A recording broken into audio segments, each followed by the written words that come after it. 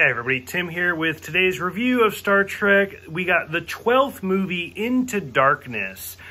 This movie was rough. Like, it was really bad for me personally. Like, it was a really difficult time to get through it, and I absolutely hated it. So, I mean, that's just, boom, right off the top, that's how I feel about this movie. So, just like all of my other reviews, I'm going to start from the top, work my way down, and kind of talk about all of the different points and why I think about, like, the different stuff that's going on. For one, so I don't like even the title, Star Trek Into Darkness. I'm not digging it. So there's always been the long, like, it's kind of a joke. It's not even a rumor or a myth or anything. It's more of a joke that the even-numbered movies of Star Trek are good and the odd-numbered movies of Star Trek are bad. And I mean, that goes all the way back to the beginning, where the motion picture was bad, the Wrath of Khan was good. The Search for Spock was bad, the Voyage Home was good. So on and so forth. I didn't like this movie. And I remember, so my husband and I first got together in 2011. Now, the first movie, like, for the Kelvin universe came out in 2009, before we got together. Now, like, at this point, 11, 12, so we'd been together about 2 years, and obviously I'm really into Star Trek, so I was like, let's go see this movie. Like, and even as we're watching it, I was like, please, like, let's stop, let's leave. Like, let's leave the theater. I managed to sit there and power my way through the movie, but it was rough. Like, there were actually parts of this movie where I was like, you know what? No, I'm done. Let's just go. But we didn't. So, like I said, I'm going to kind of start at the top, go down. From the very beginning, the opening sequence is great. Now, I've said before, I'm not a big fan of J.J. Abrams. Just personally, I'm not. I think he's really good at concepts, but I think he's not very good at execution. To be honest with you, that's also how I feel about, like, George Lucas. Like, great at coming up with ideas, bad about actually putting those into film. So, and with J.J. Abrams, he's, like, his movies look great. Like, if I put this movie on mute and just sat back and looked at it, it's gorgeous. Like, it's so well done. It's the storytelling that loses me. From the whole beginning sequence of, like, Kirk and doing, like, the volcano and stuff, it's an interesting teaser. It's an interesting opening. I get it. Whatever. Like, but the whole Prime Directive where Spock is quoting, like, you can't let them see the starship because it violates the Prime Directive. Okay, you guys are changing, like, the entire course of this, like, species' life by changing this volcano. So, who cares about the Prime Directive at this point? And I was happy that they bring that up later on. But to see Spock in the volcano was great. To see the Enterprise in the ocean was really interesting. I did like stuff like that. Spock's line, the needs of the many outweigh the needs of the few. No. Stop it. It's overused. I don't like it. Just stop. Like, the original Spock saying it in The Wrath of Khan, I get it. It was brilliant, and it paved the course. Tuvok said it one time in Voyager. It was perfect. It was a perfect moment. It worked. T'Pol, like, just randomly threw it out there. She's like, there's an ancient Vulcan proverb for this. And it's like, why? Why are you just, like, now it's just common. Like, you're diluting it. The way they used it in this, again, they just kind of diluted it. It's so overused. Watching the Enterprise come out of the water was brilliant. Like, it was so well filmed. I really liked it. And then the natives worshiping the Enterprise was actually funny. It was interesting, and it's something we've seen before in Star Trek. Even going back to the original series, where, like, the whole society based their society off of the Gangsters book. So stuff like that. Or, like, the phaser or the communicator. It was the communicator in Enterprise. Stuff like that. So stuff, it's interesting. We don't necessarily need it, but it was a good teaser. Benedict Cumberbatch makes his appearance. I remember, I mean, it's been a long time since this movie came out. I remember people were talking about it forever. Like, is he Khan? Who is he? Who's it going to be? I had not seen Sherlock at this point, and I don't think I'd actually seen Benedict Cumberbatch in anything. So this was my first, like, introduction to that actor. And I was like, meh, like, I mean, he's okay. Like, he's way over the top. And then I saw Sherlock, and I was like, oh, this is great. And then, of course, now he's done Doctor Strange, and he's done a bunch of other stuff. And I was like, okay, now I appreciate this actor. Going back and rewatching this movie, now that I've seen all the other stuff, like, it's still kind of rough. Like, it's still not that great. He's a terrific actor. That doesn't mean he was cast in the right role. I mean, that is what it is, and I'm sorry about that. But, like, his whole character is really kind of interesting. I liked when Kirk and Spock go see Captain Pike. They're in gray uniforms, which is kind of a reference to the first Star Trek motion picture, where they wore, like, the gray pajama pants. So stuff like that I liked. The whole conversation, where the rules don't apply to you. You've, like, just gotten by with blind luck because you've had no casualties and all sorts of other stuff like that. I love that whole scene where we just see Pike laying into him. And he's like, you know what? Admiral Marcus is taking the Enterprise from you. And me, who's like seen all the other movies, I'm like, ooh, Carol Marcus, Admiral Marcus, I get it. So I was like, instantly, I was in it. I was like, okay, this is great. But they took the Enterprise away. Now, I said this before, I understand this is a different timeline. I understand it's different than the original series.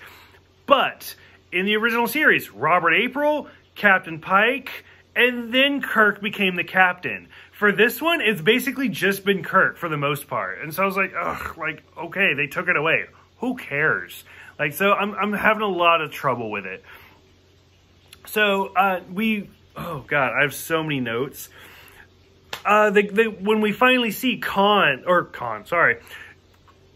Cumberbatch's character, who is so far unnamed, taking the blood out of himself, giving it to this guy because his daughter presumably has cancer of some sort, and then he kills himself because only Benedict Cumberbatch can cure her. I was like, okay, once again, I'm interested. Like, where's it going? Like, I'm kind of curious. So, Captain Pike is now... He even says to Kirk, he's like, they gave the Enterprise back to me. What does that mean? Because they say Spock is going to a different ship. Kirk is now going to be the second in command. He's going to be underneath Pike. He's going to be the first officer. But so did Pike get knocked down from Admiral to Captain? Because I'm pretty sure they said Admiral Pike earlier on. So I don't know. Like, is Pike and Kirk peers at one point? It's kind of awkward. And again, it's just bad storytelling. Like, nobody knows what's going on. So, at this point, we finally realize that we see Admiral Marcus, played by the amazing Peter Weller. Now, I'm binging all of Star Trek so quickly. I just saw Peter Weller 2 days ago in Enterprise, but now he's playing Admiral Marcus. It's great. RoboCop, the voice of Batman. It's amazing. And now we know that Jonathan Harris is who Benedict Cumberbatch's character is. Nobody believes that. Nobody believes that for a second. And I was just like, why? Why even come up with this whole fake plot? It's so bad and it's unneeded. And it's just like drawing out the whole story. So, and I love how Kirk is the one that kind of puts it together. So, when you watch Star Trek, the original series, and then through the movies, and then going into the Next Generation is where they started to become more like of a military procedure. And that's where you get like the jokes about Data and stuff, how the captain and the first officer cannot be together on an away mission. Why? Because if they both die, who's in charge? So, and that makes sense. Like, it's like, okay, like I live in America, obviously.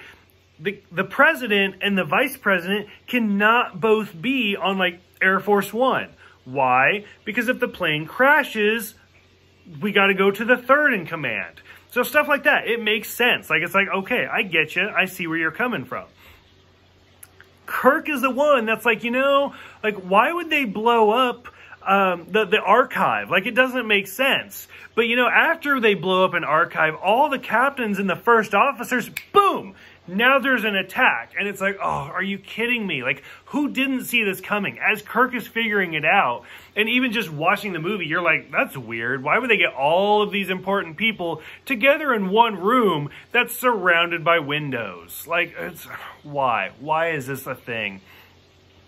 Watching Pike die was disappointing, just because, again, watching the original series and knowing the menagerie and stuff like that, to know what Pike could have been, and to see what they do with him in just 2 movies was really disappointing. The mind meld, like, didn't even make sense. Why is that a thing? They bring up the trans-warp beaming technology that Scotty created in the first movie, but then they took it away from him. Oh, okay, make it again. Like, it's just really awkward. And Harrison goes to Kronos, the Klingon homeworld, because we can't go there. Why? Like, I don't understand. It's so, I don't know. And they talk about, like, oh, it's been 100 years since we've seen the Klingons. Okay, so it's been since Enterprise. I gotcha. Okay, moving on.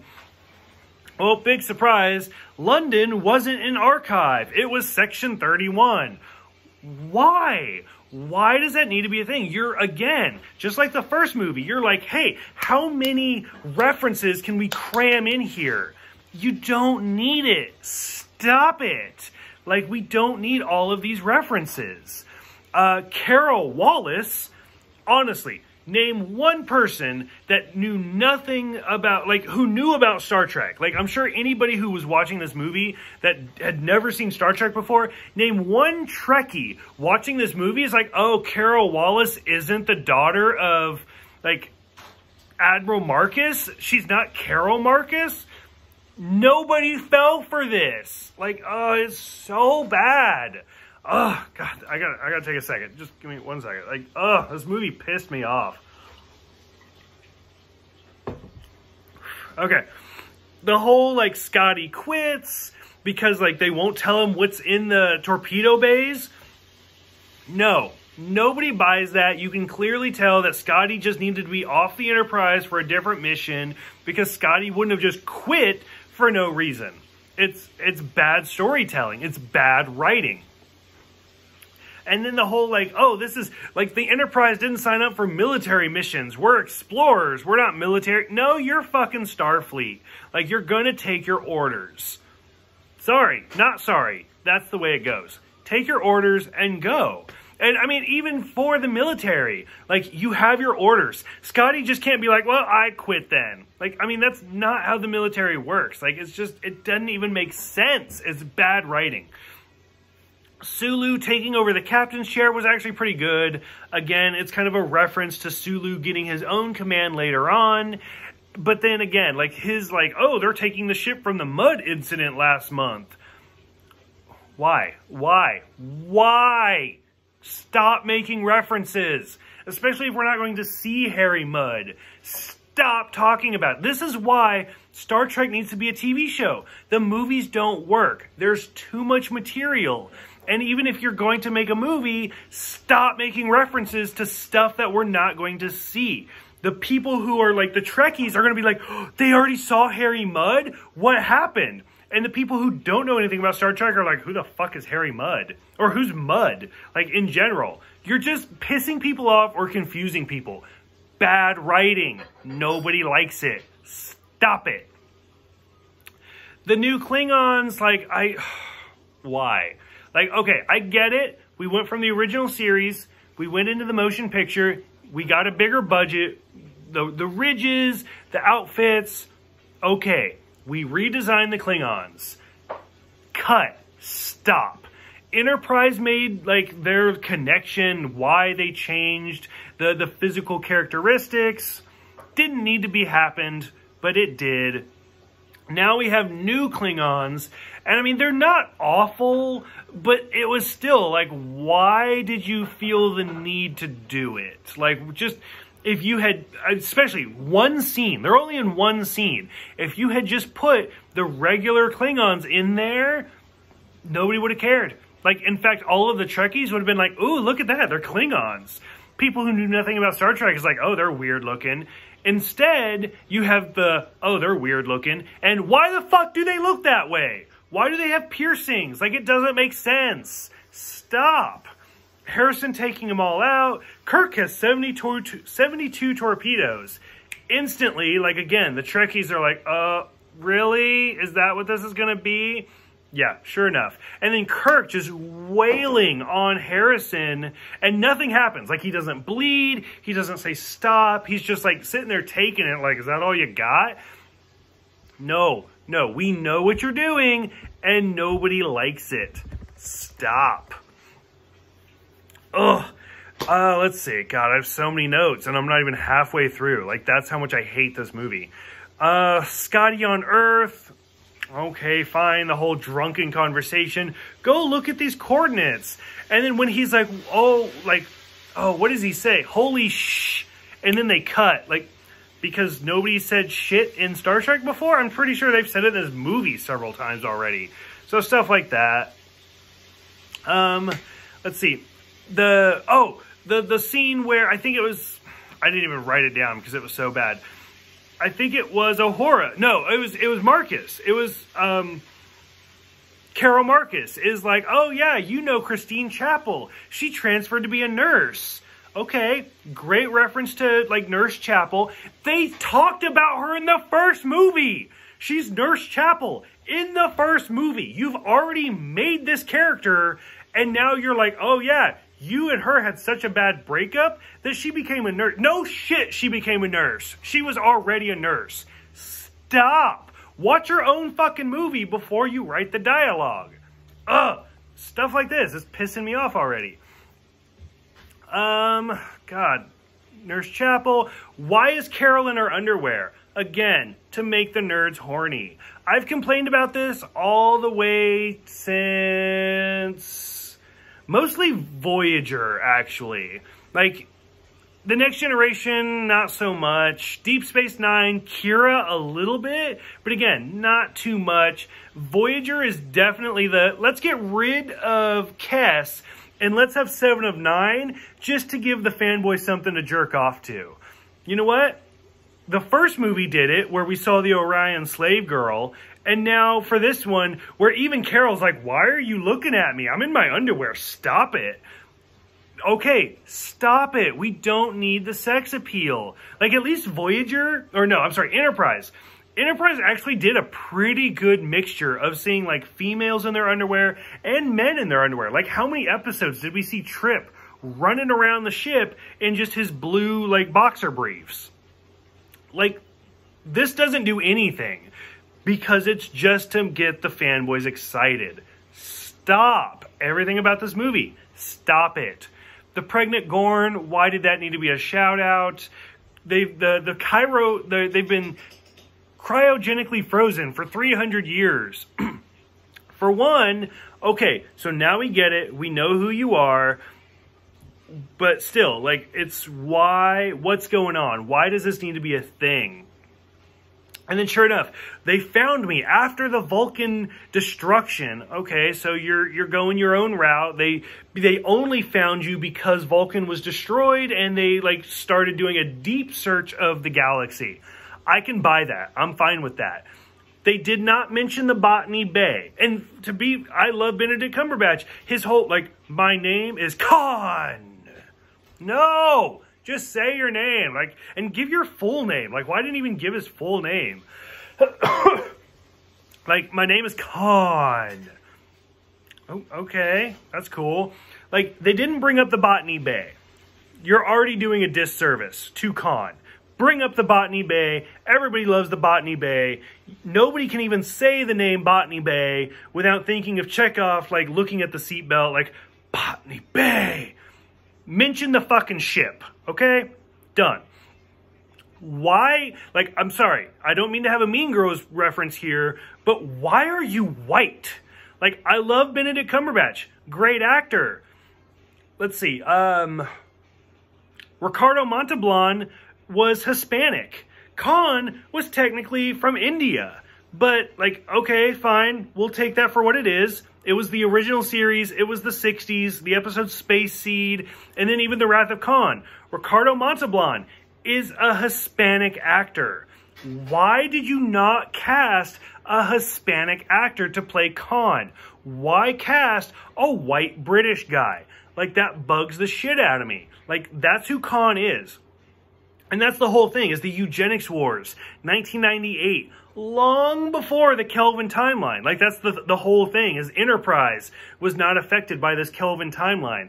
Technically, the eugenics wars, not affected by the Kelvin timeline change. Khan should have still have been played by a Hispanic actor. That alone pisses me off to no end. Like, they did a disservice not having a good Hispanic actor in this role instead of just giving it to Benedict Cumberbatch for no fucking reason. Evidently, I did look it up. Like, type into Google, like, why is Khan white? Like, you can't ask that. Like, evidently, there's a comic book out there, and they did, like, reconstructive surgery to make him look like Jonathan Harris. No, nobody fucking cares. You don't even talk about it in the movie. So if they had even said that, I mean, it's so like what was it? Ghost in the Shell, where it's Scarlett Johansson, and like she was an Asian woman, and then she like was reconstructed to look white. Like, at least they talked about it. This movie, they don't even reference it. Why are you white? Stop it. Like, be the character, be the Khan that you're supposed to be. So much anger towards this movie. So, Marcus, captain of the Vengeance, no surprise there. Scotty's on board. Again, no surprise there. Like, I'm so done with this. Now, I saw this movie in theaters with my husband. Now, I have a degree in writing. I have always wanted to be like a successful writer. I don't think that'll ever happen, but whatever. It's a good dream. Foreshadow is an extremely important thing to me. Like, I absolutely love foreshadow. I think it's a dying art. One of the big references that I always use is the Transformers movie. I understand people don't see Transformers for like the great storytelling, but I think it's the third movie, like in the opening sequence where like they're watching TV and Star Trek pops up and the little robot's like, oh, I've seen this one. This is the one where Spock goes crazy and kills everybody. And you already know Leonard Nimoy plays one of the Transformers in the movie. And I was like, I swear to God, if Leonard Nimoy's character ends up being a traitor and killing everybody, I'm walking out of this theater. I walked out of the fucking theater. I was like, no, like that is bad foreshadow. Like, that is awful. You should not know that it's foreshadow. You should just see it, understand it, and then when the big like change happens, be like, oh, that makes sense. So my husband and I are watching this movie, and like they're going through everything, and as Kirk is talking, he stops mid-fucking sentence, looks over to Bones, and is like, Bones, why are you putting Khan's blood in a dead Tribble? And he's like, oh, I'm just trying to see what'll happen. And I swear to God, my husband, who has not seen a single fucking episode of Star Trek, leans over and is like, is somebody gonna die and they're gonna revive him with Khan's blood? And I was like, oh my God. Why are we still watching this movie? Like, this is the moment. I was like, let's go. Fuck this movie. I'm done. He's like, no. We paid for these tickets. Let's watch it. And I was like, no, you should not know that. Because even I can, like, tell where this movie's going. And I was like, you should not know that. And it's bad foreshadow. It's bad writing, and it's lazy. Absolutely hate it. I'm getting pissed off again. I need another drink. Okay, so the whole scene with Kirk and Khan, like, jumping from the Enterprise to the Vengeance was actually pretty good. Like, it was a badass scene, them, like, flying around, whatever. One scene, you're good. And I'll admit it, like, again, the visuals are great. The storytelling is what pisses me off about this movie. Them bringing in Nimoy, we see Spock Prime again. Now, that now makes Leonard Nimoy to be in the original series. He's been in the most movies. This is the 12th movie. He's done more movies than anybody else. So that's kind of cool. And I loved his scene. Like, again, it's something about Leonard Nimoy where he's like Zachary Quinto's Spock is like, did you ever encounter Khan? And Spock is like, I told you, you have to follow your own path. That being said, he is the most dangerous adversary we have ever faced. And I was like, oh my God, like Leonard Nimoy is amazing. I fangirled. I'll admit it, because he has that charisma. He has that presence about him that like nobody else in this movie does. And even when he's like, we defeated him at a great cost, I was like, fuck, why are they doing this again? What is it? Bones reference to, I'm a doctor, not a torpedo technician. Oh, yeah, you're funny. I get it. The one thing I did like about it is, like, if they had recast Khan, like, Khan is much more of a badass in this movie than we ever actually saw him in the original series. And even in the Wrath of Khan, like, where he picks up Chekhov and he's like, I have 5 times your strength. Like, the scene where he crushes Marcus's head, like, I was in shock. Like, I was like, damn, like, it was hard. And like, he like breaks Carol's leg. Like, I was like, that's Khan. Like, I dig it. I like it. Why are you white still? So stuff like that. Like the blowing up the torpedoes to save the crew, or he was blowing up the torpedoes. I didn't buy it. Like, nobody knew. And then when he's like, I'm not heartless, the crew's over there. I was like, oh, what a shock. The seatbelts were kind of a great shout out to like Nemesis, actually. So, like, which, I mean, when you have a good shout out to Nemesis, like, that shows how bad your movie is. I did like the ships rotating, but they didn't have gravity. So as they're rotating, like, they have to jump over the doorways and stuff like that. It looked good, but why? Like, where is their gravity even coming? If there's no gravity, they should just be floating. Like, clearly there's gravity somewhere, so didn't quite make sense to me. And then, of course, we get to, like, the core needs to be realigned, and there's radiation, and I was like, don't do it, don't you fucking do it. And sure enough, like, the last quarter of this movie is just a fucking remake. Like, why? Why does this need to be a thing? So, like, oh, fuck, where is it? I have so many goddamn notes. According to the radiation where, like, and Scotty's like, we can't go in there. The radiation will flood everything. And Kirk just decks him in the face. Well, I mean, you can't do the Vulcan neck pinch like Spock did the first time. So I guess you'll just have to do it the hard way. I did, like, the whole below the cloud line. It looked great to watch the ship drop and then come back up. Who was surprised? Like, is there a single fucking person out there that was like oh my God, they're gonna die.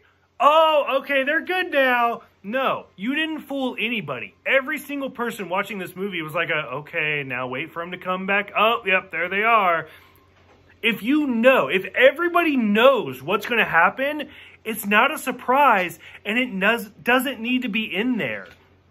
If you have a sentence that's like 20 words long, it doesn't need to be in there. Less is more. We don't need it. Fuck, I'm so pissed off right now. Like, just doing this review is pissing me off. Oh, so, like, Scotty calls Spock, and he's like, you better get down here, you better hurry.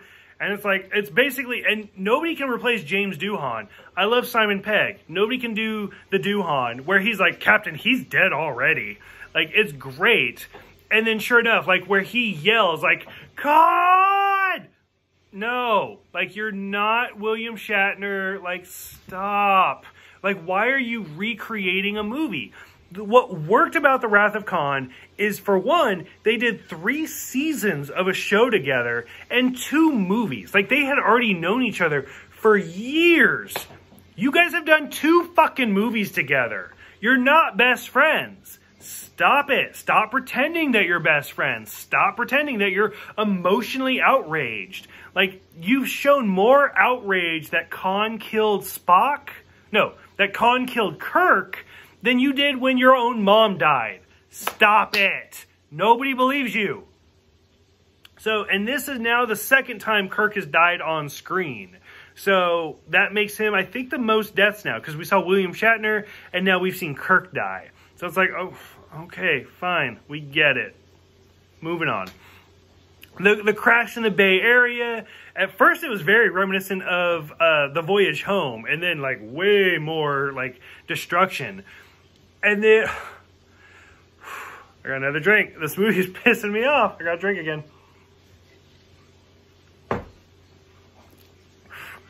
Did you watch, before you wrote this movie, the first fucking movie? Because evidently you didn't. So, the whole point of Chekhov in the first movie is the scene where Kirk and Sulu are falling. And they're like, we can't beam them. They're moving. And Chekhov's like, I can do it. And he runs through the ship yelling, I can do it. I can do it.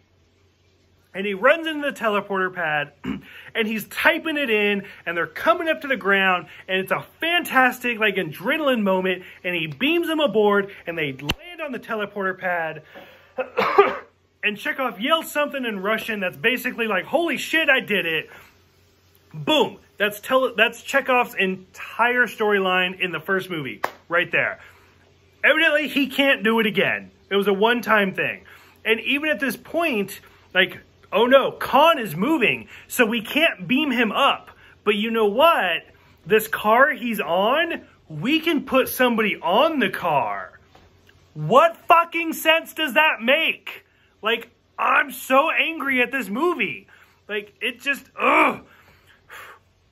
Why? So you can't pick him up because he's moving on a car, but you can put Spock on the same car that's moving.